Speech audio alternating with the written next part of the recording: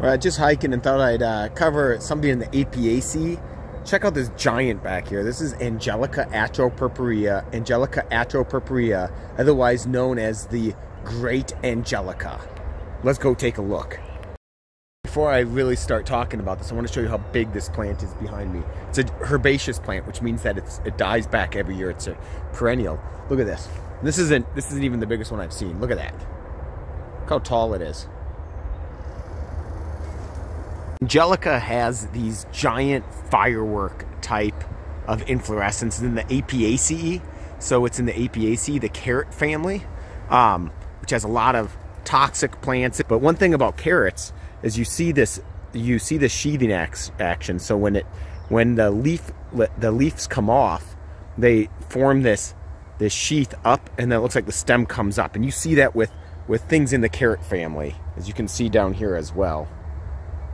The myths on where the name Angelica came from, it just means angel, is that this angel showed up to this monk and said, hey, I've got these healing properties in this plant, which was an Angelica, that can cure the plague. And the story on where the name Angelica came from is that it was because it blooms, this genus blooms the same time as the festival of Saint Michael the Archangel. That's why it's called Angelica. So who knows, honestly. In high quality wetlands. Oh, by the way, atropurpurea just means dark purple. Atropurpurea just means dark purple. It has this glaucous stem, so it's like a waxy coating stem. And check out these leaflets. Look at these. So each one of these giant things here coming off this stem is a leaf. This is all one big leaf. It's all one big leaf, and these are all leaflets.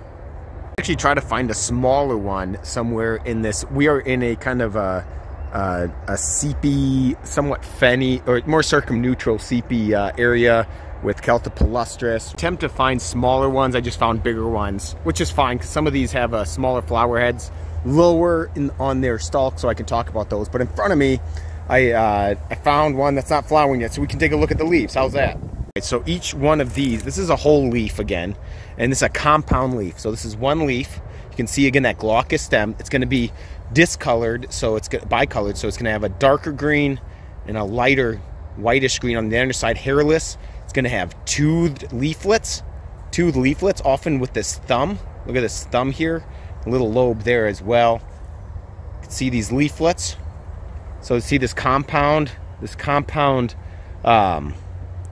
leaf. These inflorescences are in an umbel, kind of this global umbel. So an umbel, think of an umbrella as an inflorescence type where all of the flower stalks come to one central point, like an umbrella, like a spokes of the umbrella. And then these are called umbellets. So you can see the little flowers, the 5-parted flowers. So things in the Apiaceae are going to have 5-parted flowers. 5-parted flowers. This is a pollinator magnet. Insects love this, in short. Insects love this plant. They have these yellowish green flowers, 5-parted, with the stamen. See those long stamens surpassing the petals. And again, these are called umbellets. The little umbels on the umbel is called umbellets. Really cute name, umbellets. So let's go up here and take a look. Well, I don't know what's going on here. Oh, that leaf is down. So you can see these big, they look like big sparklers. Anyway, this is a native plant. It occurs in the northeastern United States. And just awesome. Giant, beautiful, perennial plant. So yeah, Angelica atropurpurea. The Great Purple Angelica.